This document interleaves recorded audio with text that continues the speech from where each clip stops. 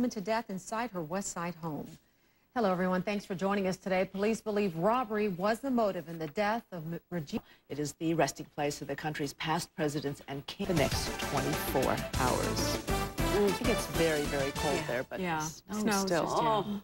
You know, we knock on wood, and I do say that because I don't want to jinx anything. Not you, Linda. I'm knocking on wood. For Micah. But this has been a really nice spring. I know. Should I even say that? Yes, you should. Let's say it. Let's it has been nice, hasn't it? Okay, let's do. Yeah. So far, so good. So far, so good. Temperatures have been well above average most of the month. I kind of tabulated what category we fit the high temperatures for the days so far this month. We have had 2 days where the highs have been in the 80s, 5 days with high temperatures in the 70s, 1 with highs in the 60s, 2 in the 50s, 2 in the 40s. And our average high today is 57 degrees. Also in the high category today, the tree pollen. Allergy counts today, mold and weeds still low, but the trees, cottonwood, oak, seem to be problematic again today.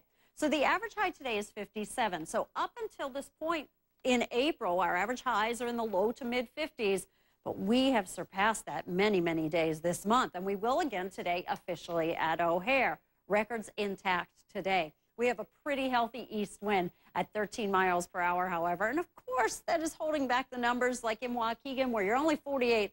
I think in Waukegan today, at best, you get to maybe 53. Lakefront might get to 55. Crown Point at 61, 63 Romeoville, 60 degrees right now in Naperville. Warm front pushed pretty far south during the overnight period, and you can almost see where it is. It's certainly between Peoria and Chicago right now. Currently in Peoria, it's 75. It's 77 degrees in Champaign.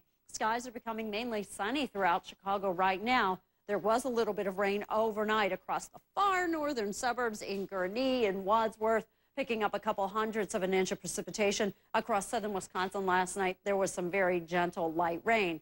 But for us today, we will see this warm front slowly lifting northward. It will not get to the lakefront in time to get those numbers up at the lakefront today, but it certainly will tomorrow. So mainly sunny. This was back in 1998, and now he is challenging restaurants in Chicago as well as all across the country that they should come up with more diabetic-friendly menus. What a good idea. And Earl the Pearl is here. The world's largest international trade show dedicated to the kitchen and bath industry comes to Chicago this weekend, and companies will be showcasing some of the latest and most innovative products for the home.